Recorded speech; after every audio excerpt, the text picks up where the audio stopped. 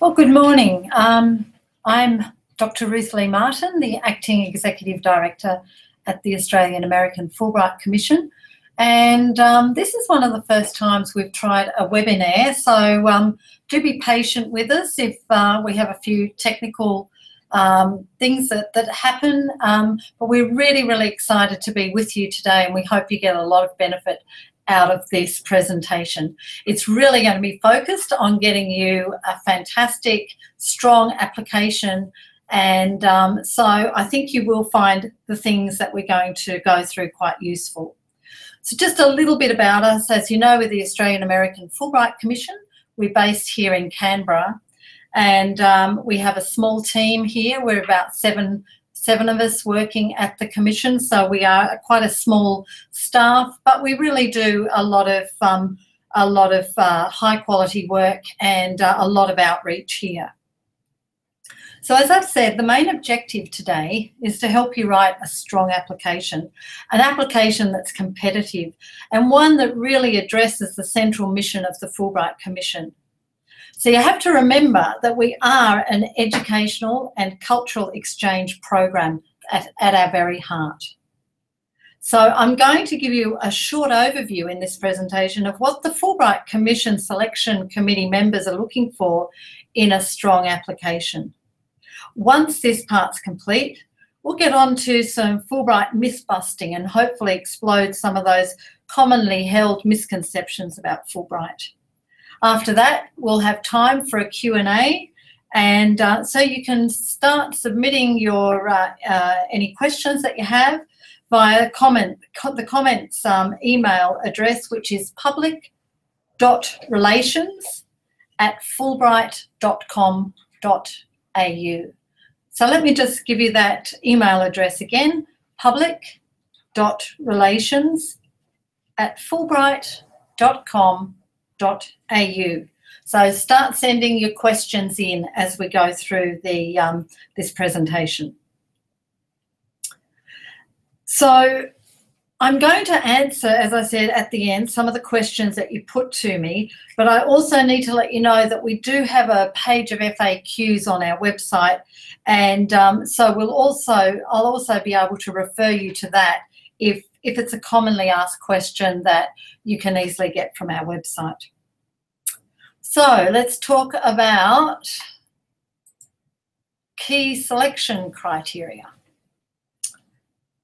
So before the pen hits the paper, or perhaps more relevantly, before the fingers hit the keyboard, to understand some of the background of the Fulbright Commission is really vital to putting in a strong application.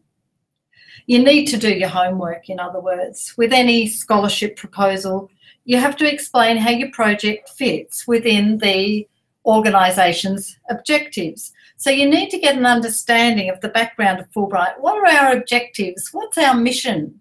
If you have a really good understanding of that, that will provide some of the terrific groundwork that you need on which to build a strong application. So I can't emphasise enough how important it is to become familiar with our website, and you can find it at www.fulbright.com.au. So before you begin to write, you have to understand the objectives of the Commission and prepare yourself to address them. Learn about the Fulbright Commission. Check out our organisation's journals, our publications, and have a good look around the website. Look at our mission statement. That would be the first port of call for me if I was putting in an application. Look at some of the other scholars. What have they done? On the website, it's got there's a heading called Fulbrighters, and if you click on there, you'll see some of the successful scholars and have a look at the projects that they've been engaged in. Give you some ideas and some pointers. And do a little bit of research on our history, the history of the Fulbright Commission and Senator Fulbright. Research carefully the scholarships on offer. This is really important. Make sure that your application fits beautifully in with the scholarship category that you're going for. So as far as the selection process, the written applications go to various committees. If you're a postgraduate, the committee will be in the state that you live in. So it might go to New South Wales if you're living in Sydney, or if you're living in Melbourne, it'll go to the Victorian committee. All the other committees have their separate selection committees. There's one for the postdocs, there's one for the professionals, and there's one for the senior scholars as well. The selection committee members consist of, there's usually 6 on the panel. They're high-level individuals from both academia and government. And it's also important to note, I think, that we also have representation on these committees from the US Embassy. So what then are the 4 key points around which this selection process works? What are the selection panels? What are they looking for? What do they seek in successful Fulbrighters? So as you can see on your screen here, we're looking at your track record of excellence. We're looking then at the project itself. We're looking at the development of bilateral, binational partnerships. And we're looking at ambassadorial skills. So now I'm going to spend a little bit of time addressing each of these key selection criteria.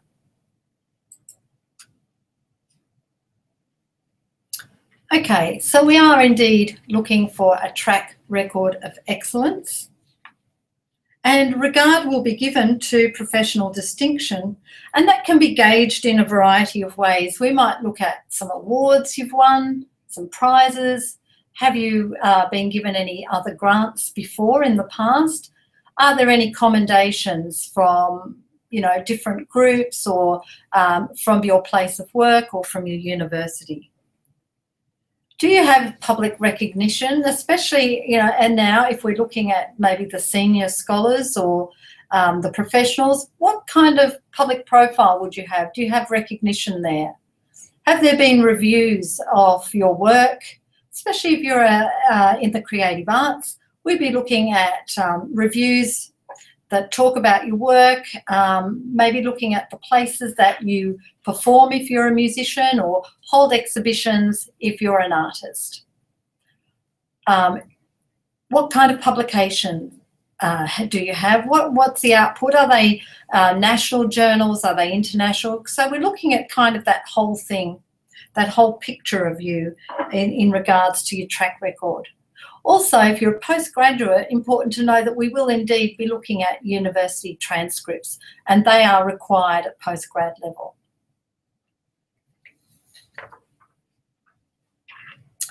So let's move along now and get to the nitty-gritty, if you like. This is going to be a rather large section because I'm going to focus now on the project itself. So I think that when you begin to pull your project together, you really need to think about structure. Like any good piece of writing, a scholarship project has to have a sound structure. It needs to have a logical flow and should be relatively easy for the reader to negotiate. So remember that you're dealing with selection committee members here who might be reading large quantities of applications. So you really need to get out of the way, if you like, with clutter, cluttering it up with maybe grammatical inconsistencies and so forth. So you really need to focus on that and make sure that it's really, it's got a great logical flow. The opening paragraph, I think, is crucial. This is where you're really pitching your idea to the selection committee, and you don't have a lot of time to do that in. So in that first paragraph, you must convince the selection committee members that your research project is really important and it's exciting too. So ask yourself the questions. Why should the selection committee members care about my project? Also ask, what's going to make my application stand out from all the others? So keep 2 things in mind here. First, the reviewer, the selection committee member, is not going to be a specialist in your area. In fact, the chances of them even being in the same discipline as you are not great. Your civil engineering proposal might be viewed by an electrical engineering professor and also by a professor in the humanities. So one key hint here is to keep your project readable. It should be pitched to an educated person who is not in your area. So don't put off the selection committee members by making them wade through a sea of jargon that's specific to your discipline. Another thing to avoid is cutting and pasting from your latest research grant applications if you're a professional or a senior scholar. That really stands out. It's quite easy to pick. And you also need to ensure that you get several people, I would suggest, to review your application before you submit it. Get somebody from in your field, but also get somebody from another field as well, so that you can ask them, is it readable? Is it clear? Do I need to work on the clarity? Have I loaded it up with too much jargon and so forth? And get some good feedback on them from them. So the second thing is that the selection committee members are going to be reading many, many applications. So again, I'm getting back to this idea of having a concise and well-organised structure. It's really crucial. So given these two facts, that the reviewer won't be a specialist in your area and that they will be reading a lot of applications, it's really important to make every word count from the very start of your proposal. And what I would suggest that you do is to write your application and draft it and edit it and work on it. And then the very last thing, I would go back into the opening paragraph and make sure that it's really punchy. With the Fulbright application, you're also going to have a personal statement to fill out. This is approximately 1 page and it's all about who you are. The personal statements are kind of like a narrative in which you can include information about your education, practical experience, your special interests, your career plans, and most of all, your purpose for studying in the US. Now, for some people, doing the personal statement is difficult because it's all about you.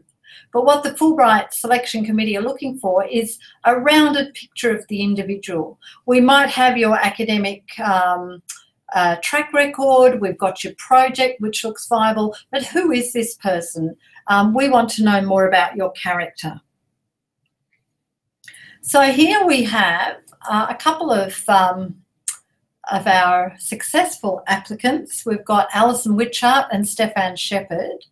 As you can see, Alison went from ANU to study at Harvard in medical anthropology. And there's a lovely quote from her. She says, "Through my research, I hope to foster greater understanding and awareness of the challenging experiences faced by women." So already you can see, coming from Alison's application and her attitude towards her field, that it's very much one of giving back. With Stefan Shepherd, he was the 2015 Fulbright postdoc scholar. He went from Swinburne University in Melbourne to the University of Arizona. And he says, "My research seeks to establish how cultural engagement and spirituality plays a role in building resilience and diverting Native Americans from the justice system." Again, you have a wonderful person here who's really focused on giving back to community. So in an overview of their applications will give us the following. Their proposals were written very clearly and with great clarity. The proposals had a very good underlying structure. Their project proposals were doable within the timeframes of the scholarship. So if you're going to the States and the scholarship might be, if it's professional or senior, it might be for 3 or 4 months. That's not a long period of time. So don't write a project that is clearly going to take 18 months when you only have 3 or 4 months in the States. The timeframes in these applications were really well organised and viable, and you can even build in a calendar. You know, at this part of the year, it might be October, I want to get this done. In November, I want to get this done, and so forth, so that we can see that it's really clear and viable. The personal statements too showed how caring these two are and how they look outward and how they're so willing to share their knowledge and expertise with others. So the next point I'm going to talk about is, to what degree do projects need to be bilateral or binational? Well, one of the key goals of the Fulbright Commission is to widen and deepen the relationship between the US and Australia. So your project absolutely needs to address this. Why do you need to go to the US? Why do you say, why can't you go to the UK and do your project? There needs to be an overwhelming reason why it can only be done in the US, and I think that that needs to come through very clearly in your proposal. Other things we're going to ask you for are a host letter. So why is a host letter important? How do I go about getting one? Well, the host letter is really, really important because it shows the beginning of establishing a relationship between you and the place that you're going to go to, your nominated place. At postgraduate level, we're not too concerned with a host letter, so just be aware of that. And in fact, we can help you with that postgrad level. We can give you a little bit of hand-holding, if you like, with that once you go forward, if you're lucky enough to go forward. But at all other levels, postdoc, professional and senior, we absolutely expect to see a really good host letter. What makes a good host letter? Okay, so a host letter should be more than saying, I will give Professor so-and-so a desk and a chair. That's really, really basic. It's not what we're looking for. We want to see already some kind of sharing of knowledge going on, where you might, as a senior lecturer, agree to give a forum or a seminar or do some mentoring of some students. We're not looking for people teaching seminars over a long period of time, but to go and give guest lectures and take the odd seminar, engage in forums, maybe mentor some students is absolutely what we're looking for. And if that comes through in the host letter, that there's going to be this kind of sharing of ideas and expertise, that's really Fulbright gold, and that is really highly valued. So in terms of referees, which I'm just going to include at this point, really give due consideration to your referee reports. As I've said before in my presentations on the Fulbright scholarships, they are confidential, so you will never know what has been written in those referee reports. So it makes it really important that you choose very carefully. Maybe you have a meeting with your potential referee first to kind of suss them out and see if they're really going to, you know, put their weight behind this and give you 100% of their support. The referees are asked to comment on the applicant's suitability to undertake the project. And it's also, they will also base their recommendation on, if you're a postgrad, on your academic track record. And if you're a professional or senior or postdoc, they'll look at your professional qualifications, including your publications. They'll also might comment on your character, and importantly for Fulbright, they might also comment on your adaptability to cope within a different culture. So on the online form, you will be asked to nominate 3 referees and provide an email address for them, and that will generate an email that will go to your referees with a form, and they send it directly back to us, so it does not go to you. You need to make sure, though, that your referees get their referee reports in on time, and sometimes that includes a bit of pushing and just reminding them that the deadline is indeed drawing close and they need to get those in. Once they're all in, you will get an email from the Fulbright Commission saying that they've been accepted, saying that all your referees have been accepted and that they're in. Just be aware that if we only get 1 referee report in, we actually cannot assess your application. It makes it ineligible. So that's something to consider. Another thing, when you're doing the application, just be aware that there are some state and territory scholarships which give you an additional opportunity, if you like, another bite of the cherry. And to be eligible for a Fulbright state or territory scholarship, you have to be a permanent resident in the state, and you have to be committed to going back there at the end of your project. You have to be associated with an institution, organisation within that state. In other words, you need to be working in the state. And you clearly need to outline the benefits that you will bring to the state by doing your work. So there has to become some kind of relevance to the state. This can be a bit overwhelming for some people, but you know, if it can just be within your discipline. So think of it as a contribution to your discipline within the state. And that kind of takes care of that idea of, oh, you know, I don't know if this is going to be relevant to the state. Everything really can be made relevant to the state. You just need to put it down clearly in the half page that we ask of you. Be aware too that as far as the state and territory scholarships go, for the Northern Territory, Tasmania and the ACT, they go across 4 categories. So postgrad, postdoc, professional and senior scholar. For all other states, they only go across postgrad and postdoc. Okay, so let's move along a little bit now, and I'm going to take you to the development of binational or bilateral partnerships. So these are really, really important considerations of Fulbright. I sometimes say that Fulbright is greedy. Fulbright actually wants it all.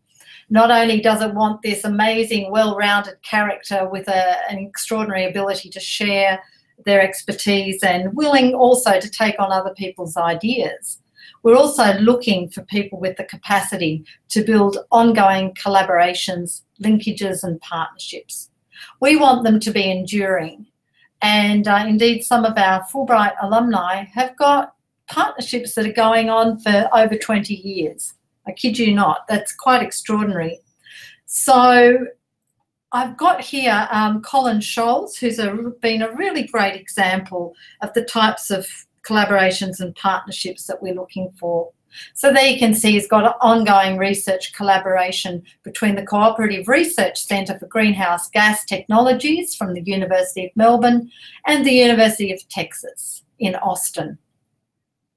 The one thing about him is that he's really focused on building strong partnerships when he was in the US on his scholarships, and they've lasted over a number of years. And then when he was back in Australia as one of our alumni, he was then awarded what we call a FAIG grant. This is a grant especially targeted at our alumni, and he furthered his engagement with his partners and used the money that he got from the FAIG grant to go back to the US again and to really deepen the collaborations that he had. So this partnership that he's got between the University of Melbourne and the University of Texas is a really strong one. It's gone over now a number of years and still is producing some wonderful work. So the capacity to build strong and vigorous networks on a number of levels is an attribute that we really highly value.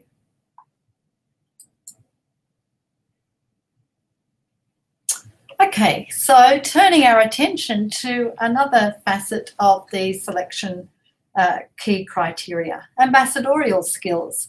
Fulbright are looking for people with ambassadorial skills. So what does that mean, really? What does it mean? Well, it means we're looking for people, again, with a willingness to engage with others, to share their own experiences and knowledge, and to form lasting bonds. We're also looking for people that might have a sense of diplomacy, as they will really be presenting out into the public sphere the Fulbright brand, and they also represent the US and Australian governments, because that's, after all, where our funding comes from. So We're looking for people who are flexible, who can be open to new ideas, who when they go to the US can really open themselves up to some new experiences and really take them on board wholeheartedly. And we're also, again, I keep harking back to this, but it's really important, that willingness to share your expertise, to engage in a very dynamic way with different communities, different groups of people, people from backgrounds from all over the place, really diverse people. So we're looking for that kind of spirit, if you like, in people. So that's really the end of the overview, but before I finished off, I did promise you that I'd explode some Fulbright Scholarship myths. So here we go. Myth number 1, I need a university medal to get a Fulbright Scholarship. Well, not true. While it is a competitive program and the majority of postgraduates do indeed have first-class honours, it's also about what you're proposing to do, why, and you, the character. So this is where that personal statement really comes in. So if you've got a track record which is, you know, it's pretty good, but it doesn't maybe, you know, it's not maybe perhaps as quite as good as you would like it, then you can fall back on your personal statement and on your ambassadorial skills or your capacity to build partnerships. So remember that Fulbright are looking at the whole picture. The whole picture. So if you haven't got one thing or you're not particularly strong in one thing, you may be really strong on the other 3 things, and that will certainly be taken into account. Myth number 2, do I have to come from a sandstone university or group of 8 in Australia? Not true. We have wide university representation across all states, and we're absolutely thrilled to say from all universities in Australia and in the US. So when you're thinking about a host, think outside the box. When you're going to the US, you might get more support and a lot more enthusiasm if you go off the beaten track a little bit. If you're in Australia and you come from one of the regional universities, we will be thrilled to have your application. And we really can see that there's excellence in all universities around Australia. Right, myth number 3, let's explode this one. You have to be a certain age to get a Fulbright. Not true. Fulbright scholarships have been granted to people from 22 to well over 60 years of age. And we have had Fulbrighters 65 and even pushing a little bit beyond that. So the great news is that there is no age limit. If you have the skills that we're looking for, the character, the personality, and the track record, then yes, we're absolutely open to looking at your application. So I think that will do for for exploding the scholarship myths. You might have some more that you can send in to me via email, and I'll be really happy to look at those. So for now, I'm going to switch over to the Q&A and see if we've got any questions coming in. Okay, so we do have a question here, and it's asking me, do I need a support letter from my home organisation? What a great question, something I didn't think of in my putting together my presentation. No, you don't. Obviously, if you're working at a university, you need to negotiate with them to get some time off to go and do your work. And that's accepted. Fulbright has such a prestigious name that your university will be falling over themselves, hopefully, to facilitate your capacity to take up a Fulbright scholarship. But you don't actually need a letter from your home organisation per se. This question also says, I'm interested to apply for both professional and senior scholarships. Do I need to fill in 2 application forms? Okay, so this too is a really good question. You don't. You can ask to be considered for 2 different scholarships scholarship categories, but I must make it very clear, you cannot go across postgrad and postdoc. The postgraduate scholarships all are looked after by the IIE, which is our sister organisation funded by the State Department in the US. And they go into a completely different category than all the others. So they have a different form and different criteria on the application form.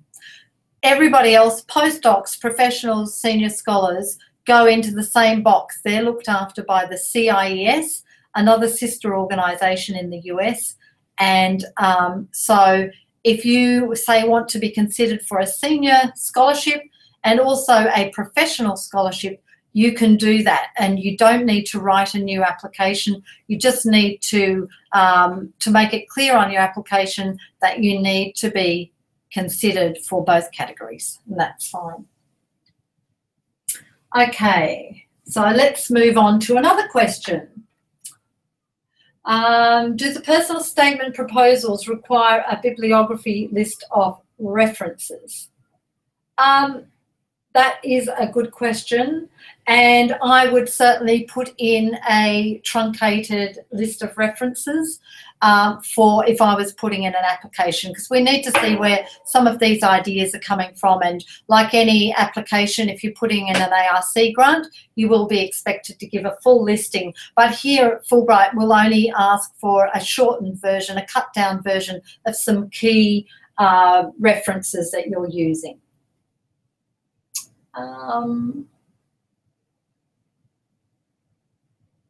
Okay, so there's something that I need to deal with now. Just looking at the questions that are coming in, that the Embark system. So when you go on and do your application, you log on to a system called Embark. You must realise that this system has application forms which are generic. Unfortunately, they are generic, and they go over 166 countries. So we have specific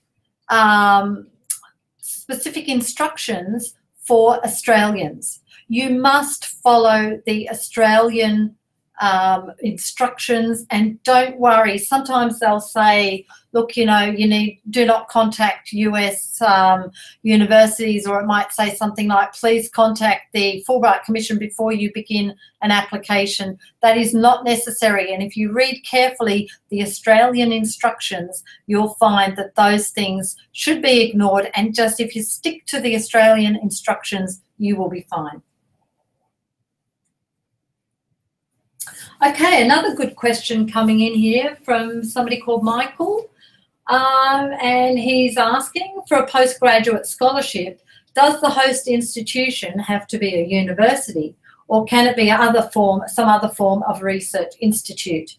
Michael, the good news is it can be another form of research institute. The host doesn't have to be necessarily a university, but it should be an organisation with a reputable history and standing in the community. So that gives you a little bit more scope, a little bit more room to move as well. Okay, so Kate here from Queensland asks, to what degree should I discuss my research project in the personal statement section? Well, I would say not at all, really. You might refer to it obliquely, but really what we're looking for in that personal statement is we want to know about you. What are you like? What are your characteristics? Is it all about me, or is it about us? So those kinds of things we're looking for. So I would keep any discussion of your research within that section to a minimum. Okay, maybe time for just a couple more questions here. Somebody called Michelle has written in, can I submit a host letter from the institution after applications close? I'm so glad that you wrote in with that, Michelle, because that's a really important question. Yes, you can. So the only piece of material that we will accept after the closing date of the 1st of August is a host letter. Sometimes they can take a little bit of time to come in, So we will accept them. Be aware, though, that in the timeline of assessment of the applications, we're looking at September to have the meetings of all the selection committees. So your host letter really needs to be in. If you were fortunate enough to be shortlisted for interview, you'd need to have your host letter by then. So yes, the answer to that is yes. Okay, somebody called Lila has asked me, will previous unsuccessful attempts for a Fulbright Fellowship ever be reviewed along with a current application? Well, I have good news for you too, Lila. No. In a word, we don't keep records or track past applications. In fact, it's quite the opposite. What we're looking for is people who've put in applications to put them in again and even again and even again. So we're really proud this year to have one successful Fulbrighter who applied 3 times. And nobody was clapping and cheering more loudly than the selection committee, let me tell you, because points for perseverance, points for persistence, points for passion. So here this successful scholar was ticking all the right boxes, and we just thought, wow, so passionate about the project, not going to be deterred by a few knockbacks, comes back fighting. Yes, there's the scholarship. So that's the really good news, is that we don't keep track of them. And the only thing I need to tell you, though, is if you have applied before, a little bit tricky again with some of the logistics, you need to actually have a new email address to provide a new email access for the Embark project. So just remember, if you used this email address for last year's application, please get a new one, a fresh one for this year's application, and put it straight in. And as I said, kudos to these people for their persistence and their tenacity. Okay, I've got an email here from Anna. I'm interested to know if the research needs to be strongly linked to the research I'm already conducting in my PhD. Another great question.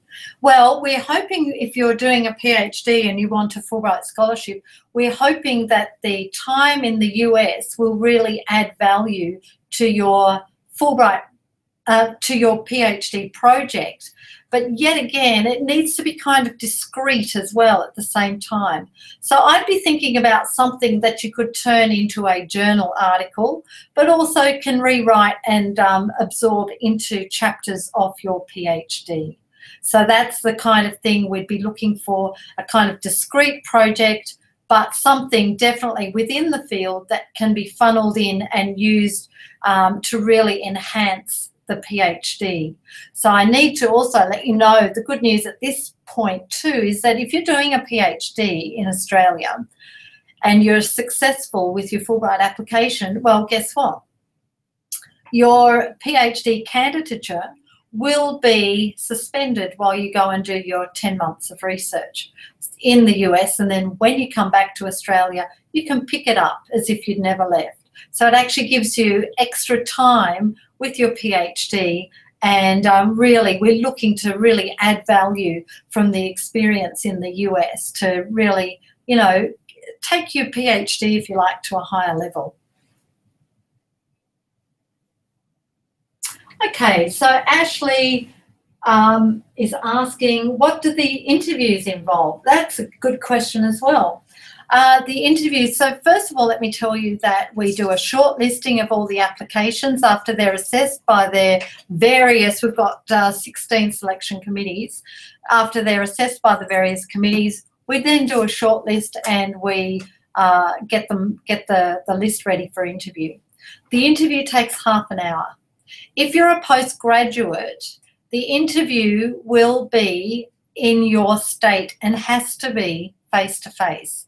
I'm sorry about that, but at this point in time, we insist on either all face-to-face or all by Skype. But for postgraduates, it's definitely face-to-face.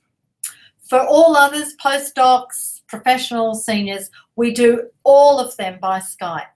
So that does free you up to move around a little bit more, but you kind of, you exchange one benefit, if you like, for the loss in another area, because you don't have that same immediacy that a face-to-face interview gives you.